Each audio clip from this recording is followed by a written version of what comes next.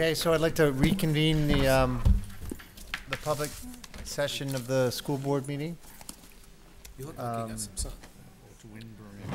Welcome back from break, everybody. Hope everyone had a good break. And Dr. Montesano, it's your... Amazing. Oh, excuse me, wait, we have to approve the minutes. So hopefully everyone had a chance to review the minutes from the last meeting that have been circulated. Does anybody have any questions or comments or corrections to that? We would need a motion to approve the minutes and a second. Move. Second. Okay, any discussion or commentary? All in favor? Aye. All right, minutes are approved. Thank you. Good evening. Welcome back to everybody. Hope everybody had a good break.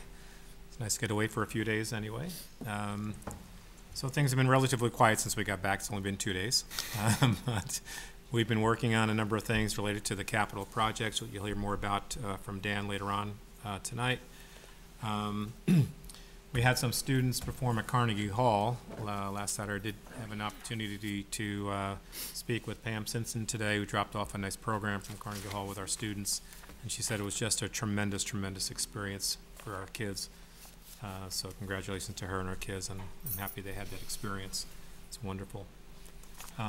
Tonight, as part of the report, you're going to hear from Dr. Ketke, who's going to talk a little bit about the Tri-States pre-consultancy that we had recently in preparation for the site visit that we're scheduled to have in October.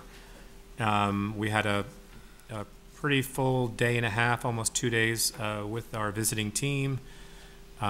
As you'll hear from Mara, they did come away fairly impressed with the type of work that we're doing here. And I don't want to steal her thunder, so I'm going to ask her to come on up and talk to the board a little bit about the site visit that we had.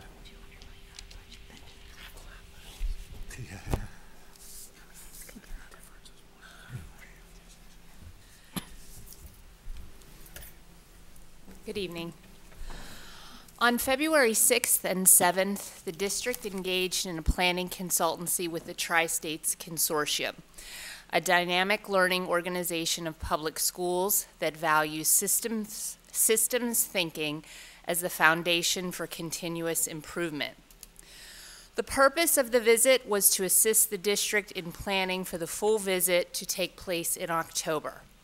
Members of the 13-member visiting team included Dr. Martin Brooks, Executive Director of the Tri-States Consortium, Dr. Mike McGill, Retired Superintendent of Scarsdale Public Schools, and Dr. Lauren Allen, Retired Superintendent of the Ardsley Union Free School District. The focus of the planning consultancy centered around the assessment of the Bronxville Promise and included a general guiding question of how do we know our students are growing in the dispositions of the promise. The last Tri-States visit in April of 2016 focused on the development of the shared vision of the Bronxville Promise, which was in its infancy, and highlighted some of the instructional strategies identified as promising in terms of developing our students to lead, to think critically, to engage the world, and to innovate. Since 2016, we have expanded our students' access to authentic learning experiences that align with the dispositions. These experiences include project-based learning through a partnership with the Buck Institute, developing a love of reading and writing through authentic literacy work with Teachers College Reading and Writing Project, and creating structures that support students' ability to think critically about their own learning through innovative designs in education. We have also explored factors related to student stress through partnerships with Challenge Success and Mastery Transcript Consortium. The visiting team was very impressed and commented that the district is doing important leading-edge work and posed interesting questions for itself and for the field. Those questions and the search for answers have significant implications for public education in America. To say that the visit team was impressed would be to significantly underestimate our reaction. During the 2-day visit, teachers and students presented on performance tasks that focused on innovation, engaged citizenship, leadership, and critical thinking. Examples included designing optimal chairs for classrooms, coding math apps, creating social commentary through media and literature, classroom routines where students reflect on errors in mathematics in order to solidify their understanding, and analysis of satire in literature using the approval matrix from New York Magazine with its infamous highbrow, lowbrow, despicable, and brilliant quadrant ratings. They also heard more about our plans to expand the senior portfolios from WISE to grades 5 and 8. In terms of feedback for moving forward and preparing for October's visit, the visiting team advises us to continue to question if the district is assessing for what it values, the dispositions of the Bronxville Promise, and to engage the faculty in discussions to identify evidence related to the Bronxville Promise and how to best capture the evidence to demonstrate student growth. One thought was to transition the performance tasks alive and well across the district into performance assessments through the creation of aligned rubrics based on the indicators and outcomes identified by the faculty. Additionally, the visiting team questioned whether the district is more interested in learning about individual student growth or systemic growth, and to reflect on the portfolio development process through that lens. Further, the visiting team cautioned that as the roots of the promise deepen, the work will inevitably bump up against existing norms and structures such as transcripts and schedules. The team encouraged us to continue to pursue relationships with Mastery Transcript Consortium and others interested in transformative practice, and to continue our proactive discussions with the board in identifying and anticipating pushback. They expressed an ongoing need to narrate the connectedness between some of the professional development, including the Teachers College Reading and Writing Project, innovative designs in education, and the project-based learning work, to help faculty see how the dots connect and to anticipate tension between teacher autonomy and consistency of practice, which occurs in every district. Dr. Brooks shared, there has been a noticeable shift in faculty understanding and support for the Bronxville Promise since the last visit. The vision's roots have deepened, and it is clear that many staff members have incorporated elements of the vision into their work. The teachers with whom we met were able to talk not just about how they have implemented the promise in their work, but also about the why. Described as a little place doing big things, we were encouraged by the team to continue to move the work forward. The written feedback from the planning visit is currently in draft form, and once finalized, will be shared with the board in its entirety.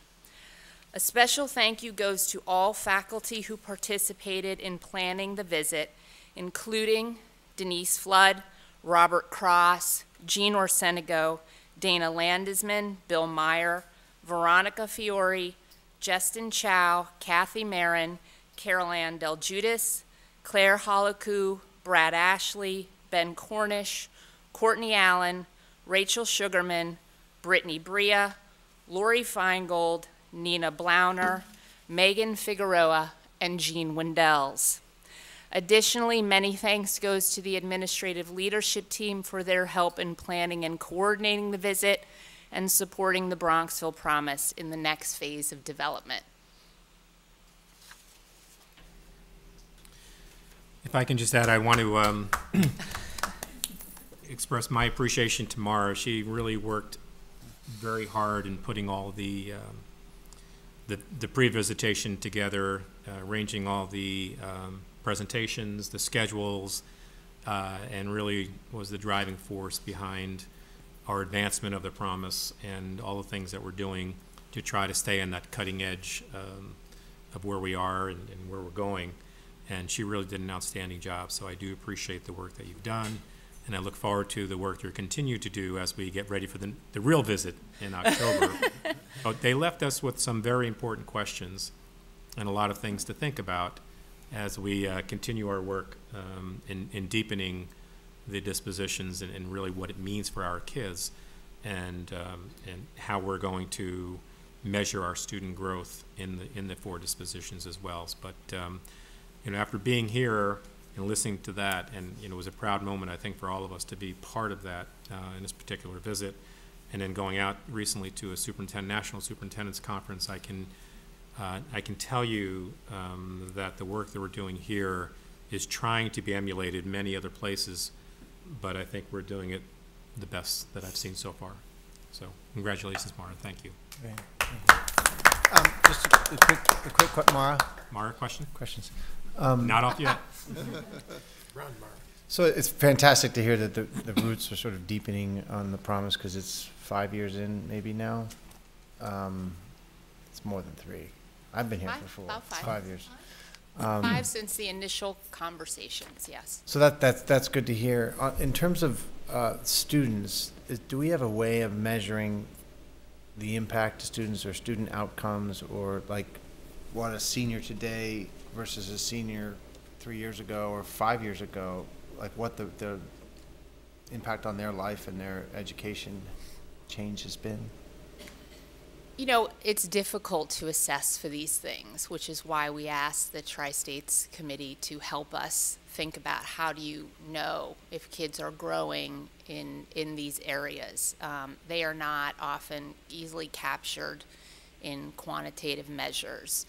We feel that the portfolio, which students will do in now 5th, 8th, and senior year, could provide some sort of connecting the dots for individual students to think about how they presented in these areas as 5th graders, and how that changed and adapted by 8th grade, and how that changed and adapted by the time they're ready to leave us. We have other methods, such as we're going to be surveying seniors as seniors, and then I think 18 months out, 5 years 5 years out, Sure. which is being coordinated through our high school and our guidance department, so we can get some longitudinal data such as that. So it will definitely be a combination of quantitative measures, surveys, and individual growth stories that tell the story over time. And at least from my perspective at this point, it's important to look at all of those as evidence. But I think what makes me most proud is that we have mobilized these words into things that kids do and curriculum, and now we have sort of the starting point for collecting the information over time for them to explore how they've grown in these areas. And to me, one of the things that stuck out was the individual stories are the best way to tell how our students are experiencing the growth in these areas. And we did have students present, by the way, and that was, Oh, you did? yeah, that was really terrific. It was really, you'd be really very proud of our students who were there, how well they talked about the promise and what it's meant to them and how they felt they'd grown in the promise. And the other thing that that's stuck with me at the end of the visit was something that Marty Brooks said, and that is, that we should be thinking about the difference between and how we're going to collect data versus collecting evidence, which is a really interesting question to me, and what the differences might be and how we're going about doing that. So we're going to struggle with that one a little bit. In October, they will see some of the students present portfolios. We're going to record many of the seniors, and they can see 5th and 8th graders as 6th and 9th graders.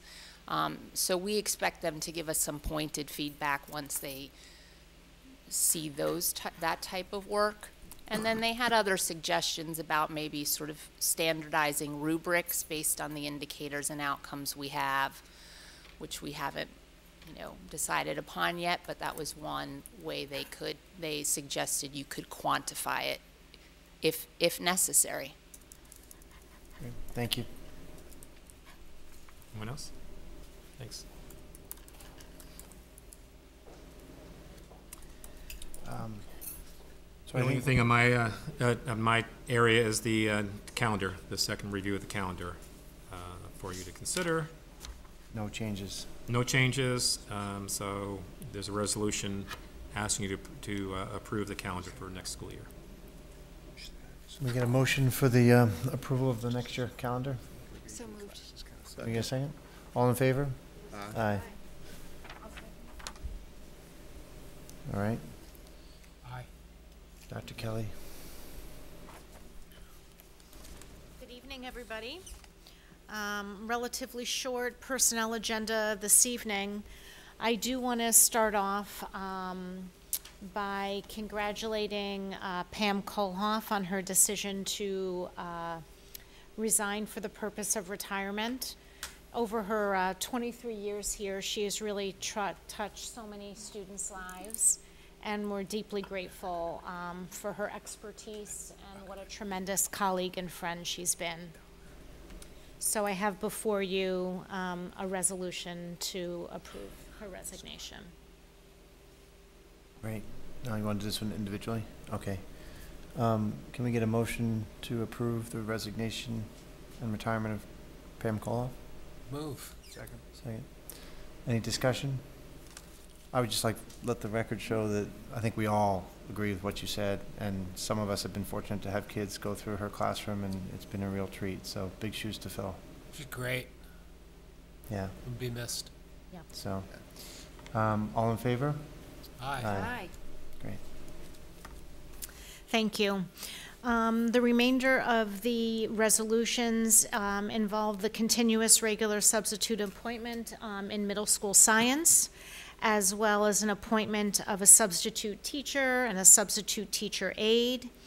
In addition, there is a side letter agreement between the district and the Bronxville Teachers Association, as was reviewed in executive session. And then some revisions to our high school play, our winter coaches roster, as well as a new A&A and Chartwell's employee. So those would be resolutions B through J. Great. Can I get a motion to approve resolutions B through J? So moved. Second, anybody? All in favor? Aye. Aye. Thank you. Thank you. Dan? Mr. we're- Carlin. I'll begin by talking about the current year's budget while Connie's going to get a few slides related to next year's budget ready. As expected, my projected surplus is eking up a little bit as we get towards the end of the year. Split roughly evenly between expenditures and revenues. Now projecting about $360,000, hopefully with a goal of getting close enough that to our $500,000 allocation of appropriated fund balance to offset the 2019-20 tax levy without reducing reserves. So if we can get there, we'll be very happy, but I think we'll get close, if not all the way there. And if anyone can read that on the screen, I'd give them a prize. Good luck. Be a sniper. You can't? And then last time we all met together was on a Saturday morning before the break. We talked about the budget for next year. We're in the throes of our budget process.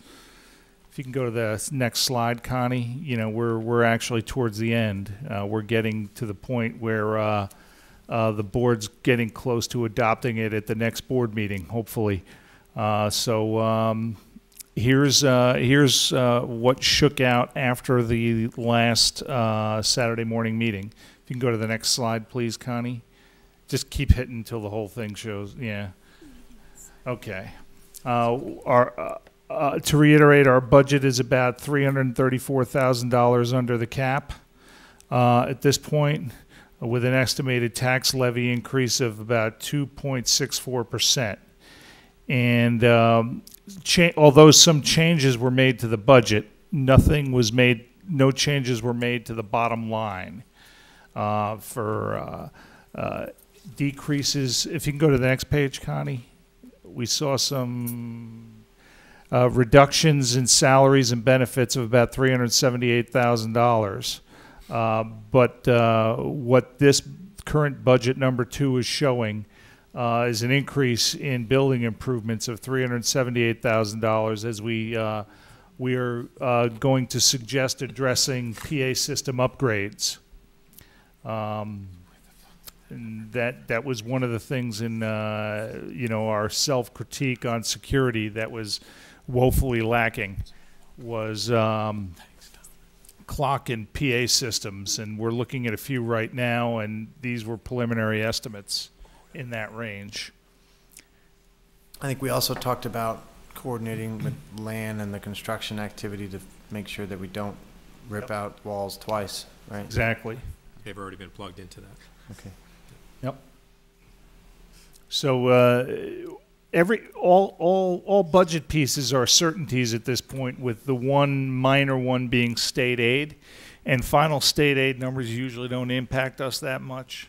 So this is I'd be willing to say that this is everything in this budget. Is certain at this point. The board obviously can elect to do with it what they want, but this is the budget we're recommending at this point. If you go to the next slide, Connie. And this is what it looks like. The main drivers, we went through 1.66%, which is well over half of the budget increase, is a few new programs, and the facilities that I was the facilities augmentation that I was just referring to with the PA system. Other than that, due to the retirement incentive, personnel is relatively flat. Obviously, contractual is up significantly because of the PA system. BOCES is up because of the security consultant that we're hoping to get on board. And then benefits are up primarily due to the retirement incentive. It's a one-time hit for the payouts.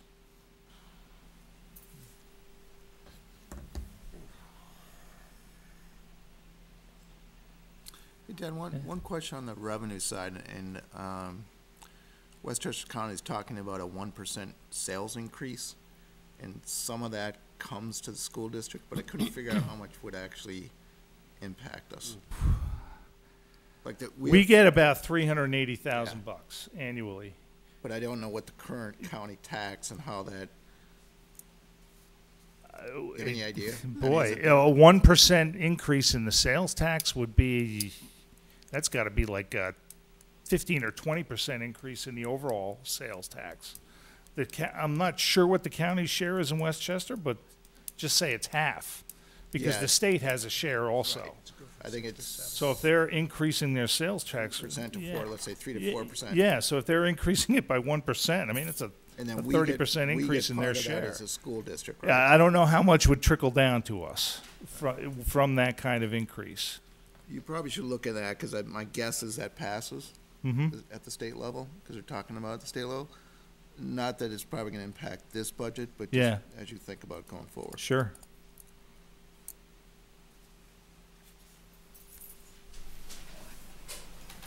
So this is just, at this point, just informational. Yep. Okay. We would expect to vote, we would expect to have the board approve it at the next board meeting. Yes. And then go through the public notification process prior to the. Yep. Then the next thing after that would be a public hearing in May, early May, with a vote in, was it third Tuesday in May? Yeah. Yep. Okay. And next, I do have some financial action items. There are two. In this budget, it maintains our current level of funding for our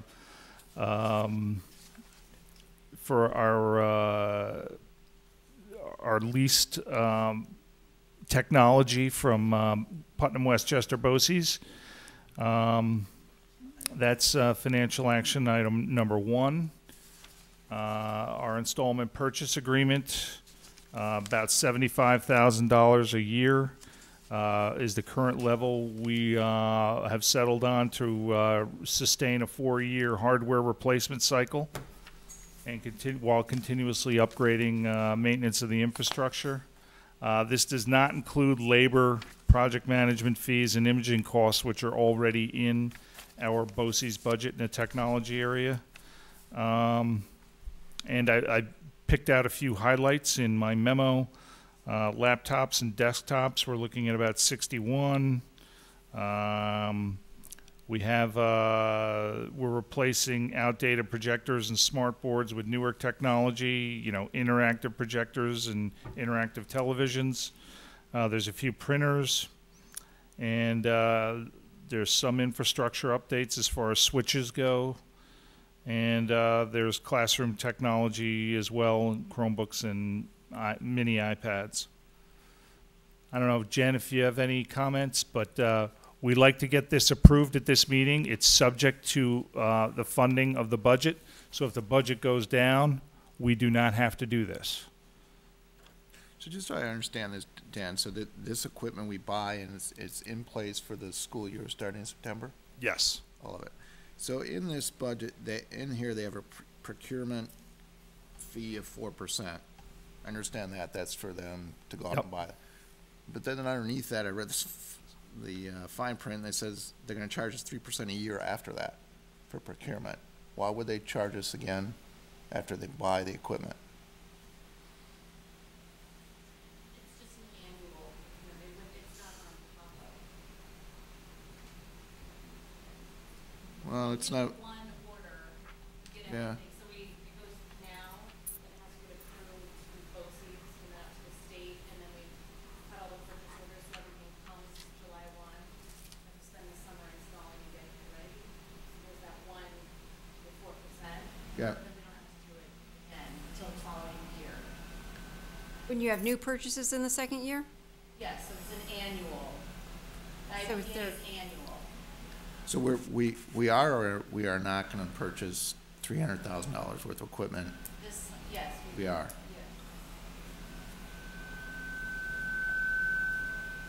Yeah. Is there So- anticipated expense the following year? Just the lease payments. Yeah, it's the same, it's what we did last summer, so it's the same for this summer. Yeah, it's a new, it's on a replacement cycle to replace teacher machines, classroom machines. This is the 3rd year to replace all the smart boards, the final year to replace smart boards. And then some of the infrastructure pieces. And our Chromebooks are already at 5 years, so I'm replacing a big chunk of those too. And the primary reason we go through BOCES, there's 2 reasons. A, if it floods, they're the ones who have to deal with it because it's their equipment until the lease is paid up. And B, is that we get aid on it. So, Michael, is your question, you're acknowledging we're paying the 4% this Right. year? That makes but- sense to me. Right, and 3% your the question other is, are years. we going to pay 3% 3% on on top the of that. $299 Every year. every year? That's the question, The way I read this the is way that it's we would. written. It's unclear. I'll get clarified, but.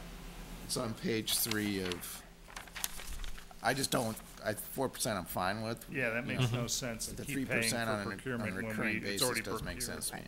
Unless they're saying that next year, whatever we buy new will be at 3%, which is lovely, but Maybe. why would you have that in this contract? Are we buying or leasing? That's what I thought we were. That's that's why it makes no multiple sense. years. Right. Yeah. So is that for in year 2, we are leasing new things and that comes It's with? not clear. It's That's not that's Okay, his question. I It's not think clear. it's a reasonable question. It is a reasonable, agreed.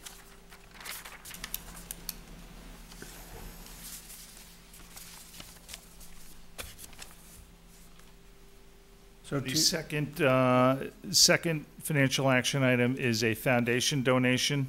The foundation is kicking in another $8,750 for technical support related to the very large donation of a television studio.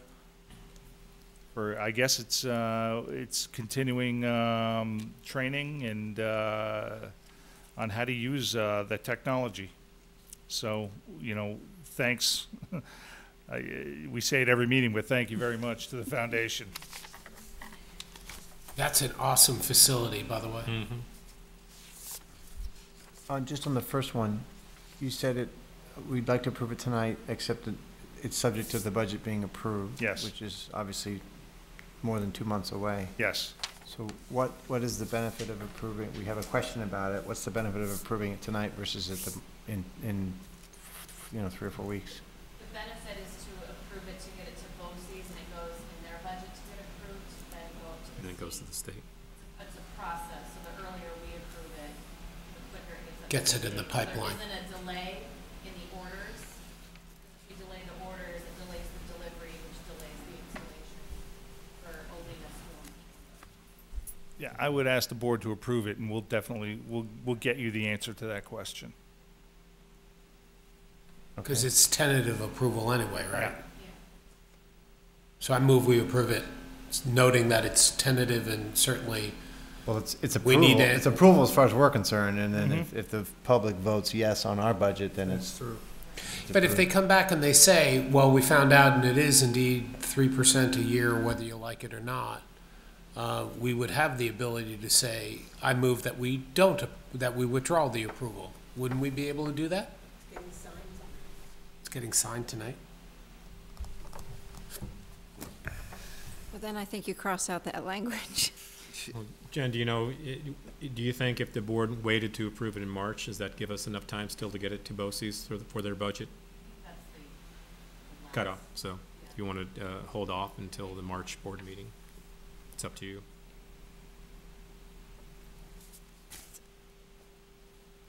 It's not unusual to do a subject to, like, if you get the 3% out, go ahead and go. So I'd be comfortable Or with that. a satisfactory explanation as to Yeah. what it is. Yeah. That's fine. Yeah. That's okay. Do that.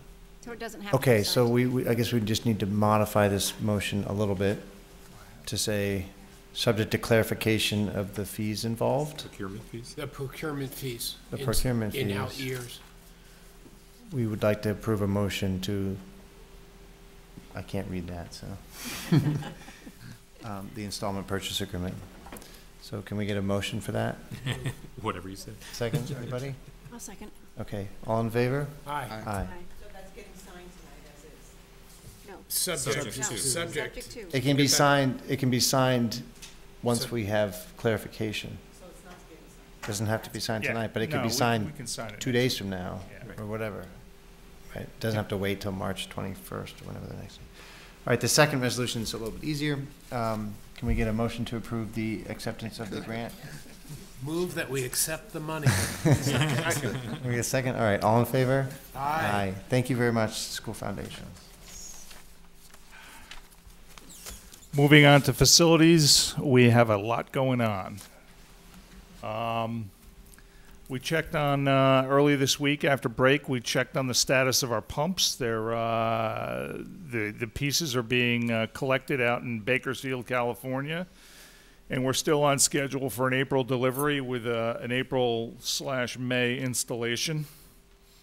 Stormwater. Our plan for alleviating stormwater pressure on the Meadow Avenue side of the building is being finalized for inclusion into the the construction this summer, hopefully, connecting Meadow Avenue drainage to the pump system. It's going to be designed by Land and approved by both Falchetti and our other consultant, Petroselli Engineering.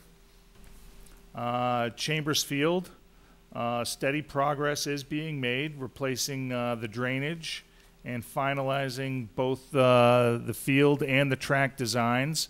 The turf has been ordered and should arrive in a month or so. Demolition and disposal of the field should happen during that time, over the next 3 or 4 weeks. We're trying to put as much pressure as we can to speed up the process, but I think we're probably looking at Memorial Day completion at the earliest. Well, the budget document said June. We're hoping earlier, but just Can't seem to get them to move faster. And then the library and large bond project, both bids are being advertised tomorrow with walkthroughs scheduled for early March and a bid opening scheduled in late March.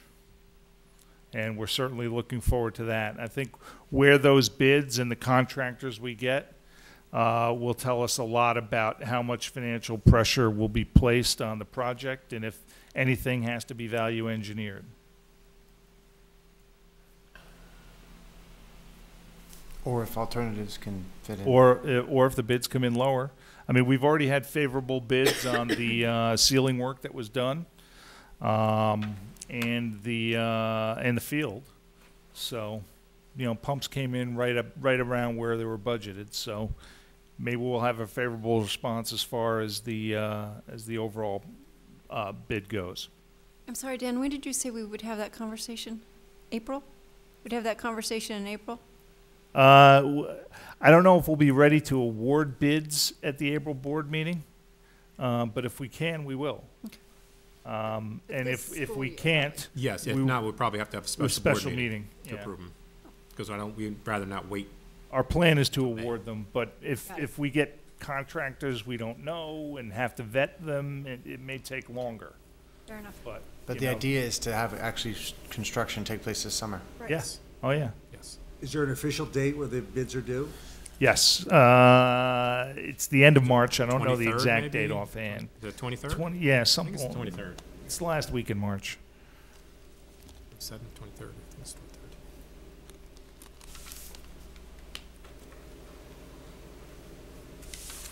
Okay. And you I said- do have a couple of action items, or one action item, change orders related to the playroom ceiling project. Before the break, I alerted the board to a couple of conditions that were discovered that required, that were going to require change orders. They've been both vetted and approved by both Lan, our architect, and Savin, our construction manager. So I'd ask the board to approve $14,034.37 worth of change orders, which will conclude this project. And it comes out about $20,000 under the original budget, even with these change orders. Good job. Can we get a motion to approve the change order resolution? Move. Any second? All in favor? Aye. Aye. Aye. Thanks, Dan. Thank you. So. John? Yes. I just wanted to note publicly for the record that there was discussion, which was the result of it having been raised by a couple of the coaches, a couple of the varsity coaches, the prospect of exploring alternate facilities off-site, like Tibbetts Field, as well as potentially exploring the use of temporary lighting for Hayes Field to enable certain teams to be able to practice after dark, at least in the early spring, because Hayes Field is really going to be overtaxed by the athletic programs. And Roy had actually said that he was going to discuss that with the athletic director. Thank you.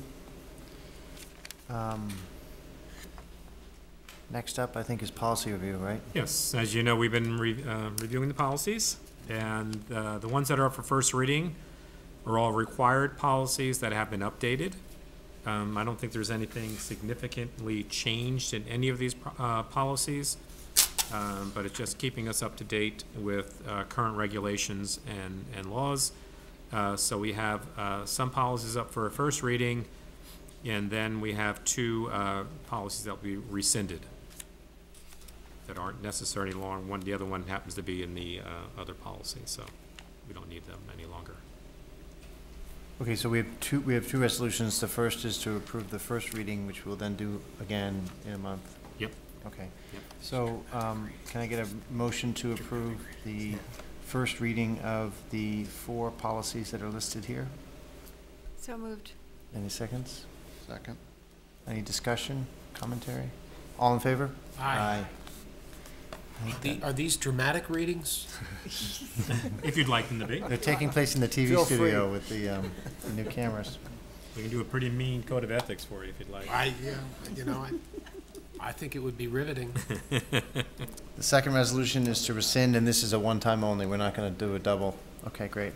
Can I get a motion to approve the resolution to rescind policies 5155 and 5160? Move. Second? Second. All in favor? Aye. Thank you. Committee reports. I don't think we've had, besides we had the budget review meeting with the board and the staff a couple weeks ago. That was very productive. Thanks for the time there. And otherwise, I don't think there are any committee reports. Action calendar is a meeting in a month. Right. We do not have a meeting this Saturday. It was Yeah, we canceled the Saturday meeting. Oh. Okay, public hearing. Dr. Katz. Your fan club. Good evening. My name is Dr. David Katz. I'm a middle school social studies teacher teaching 7th and 8th grade here in Bronxville Middle School, and also, for now, the president of the Bronxville Teachers Association. I rise to extend my congratulations as well to Pam Kohlhoff on behalf of her union for her 23 years as a professional educator here in Bronxville. She's made an immense difference in the lives of her colleagues as well as the lives of students. I say for now because this is, I would say bittersweet, but not really. Just right? bitter. The last time I rise in front of this board in my role as president of the Bronxville Teachers Association, a role that I've served for 11 years now, and have taken great pride in the work that the Teachers Association has done over the last 11 years through some difficult economic and political times to work with this board and its predecessors, with this administration and its predecessors, to work together in a respectful and meaningful way for the community, for our teachers, for our students, and we've done some good work. Take tremendous pride every day that I've been president of the Teachers Association to represent the finest professionals in this business. I thank you for your time. Thank you. Well, you don't get off that easy. I know. If I John, I would like to recognize Dr. Katz's contribution in my experience as a member of this board for the collaborative way the Teachers Union the Teachers Association has worked with the board, and again noting, that it's not always easy, but it's always professional and respectful, and I always appreciated that. He notes that he took great pride in representing the finest teachers, and I just want to note that in my view, he did it in the finest way. Thank you. And Dr. Katz, I believe your term doesn't end till the end of March, so you're welcome to come back to our next meeting. The March meeting, I'll be in Washington, D.C. with the 8th graders. Yeah. We could dial you in if you'd like. We could have a special public session. Yeah, you might like that break. No, thank you very much for your time and dedication. It certainly extends beyond the tenure of this board. So on behalf of previous boards, thank you. So, anybody else from the public? Great. Motion to adjourn the meeting. Anybody? Move. So moved. All in favor? Aye. Aye. Great, thanks. That's a record. There you go.